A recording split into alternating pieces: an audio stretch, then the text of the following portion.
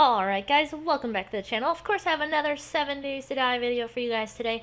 Now I thought I would cover all the new animals that are in 7 days to die because it's most likely one of the first new things that you're going to encounter in Alpha 16.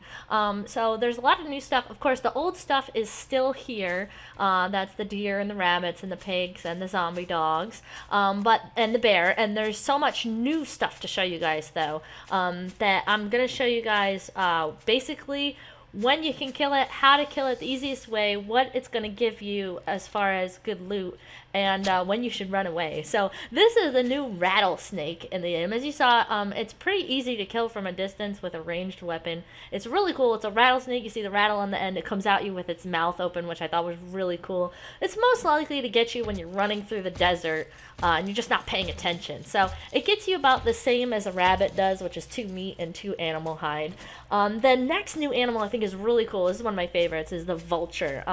As you see, it looks really cool. This is going to spawn in the desert, in the burnt out zone, and in the destroyed zone. And basically, it's going to come at you, and it could make a first swipe usually and not hit you, so you don't have to worry too much about it. And like I said, this is experimental, so it did lag my game for a minute, and I ended up stepping on the cactus. That's what's going on there. But look, it's really cool. It's gross. It's got, like, all kinds of sores on it. But it kind of does, like, mess up your game a little bit. It's still a work in progress. But I really like these guys because you get about 40 feathers from each one that you end up killing. And then the next new one in the game is a wolf. And it's not as bad as a zombie dog, really. And it gets you a good amount of meat. I think about 10 meat. But it will bite you, and the first time it bites you, it will make you bleed. But if you notice, it's best to get a little bit distance away so you can line up a shot. But it'll catch up to you. You really can't run away from it too much. But basically, if you let it come up to you, it can only bite you once. As of right now, the collision detection is a little off in the game. And I'm going to show you where bears and wolves and stuff, they will actually kind of glitch through you and glitch through blocks so that you actually don't get too hurt by them. And that actually, I think that got me about 11 meat. This is the dire wolf. There's 2 different kinds of wolves in the game. If you see a pack of these guys, don't take them on because they are more ferocious and do more damage than the regular wolf. At night, their eyes glow, which I thought was really cool.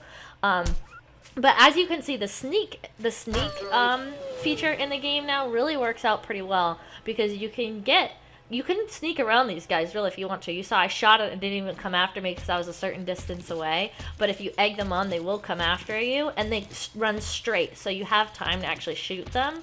And this one actually gets you more meat than a bear. And it's a lot faster to kill, which I thought was really weird. They might change those ratios because it's still early in the game, but I just thought I'd show you guys that actually gets you more meat than a bear. What I was going to do was jump on this rock, but I didn't have to. I ended up dying before I needed to.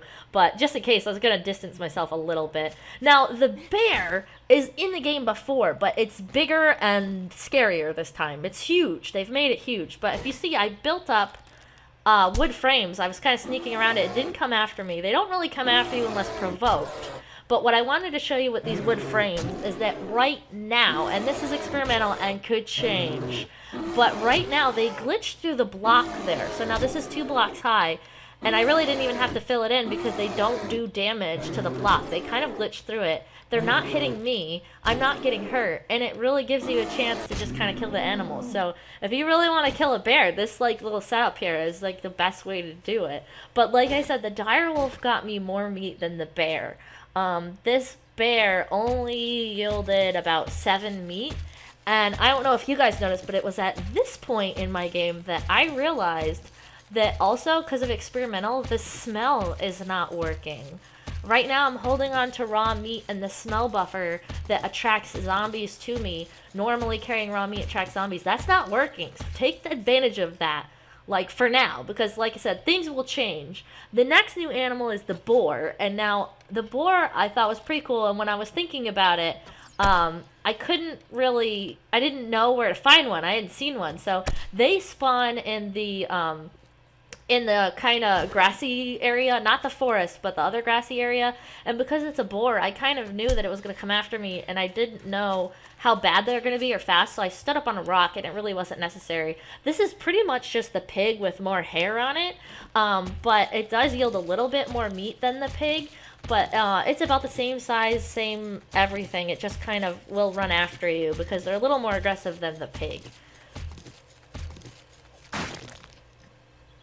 And the last but not least, the zombie bear. The zombie bear was in the game last time, but it's got a complete overhaul. It's bigger, it's scarier, it's meaner.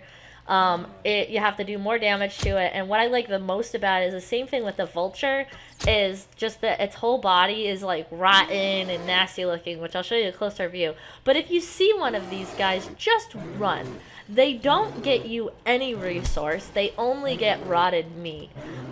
It really doesn't help you out, and it takes about 30 steel arrows just to kill the thing, which is crazy. So just run. I had countered one of these in my video the other day, and I was able to get up on a roof, so I was lucky enough to not have to deal with it. But literally, just don't even. Just try to get away from these things. You really don't want to deal with one, especially if you don't have like a high-powered weapon, because it's just gonna end up getting you killed.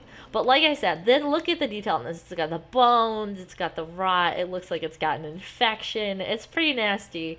I thought that this was really cool. This guy I've only seen in the destroyed zone, so I think he only spawns in the destroyed zone, so you won't have to look out for him too many other places.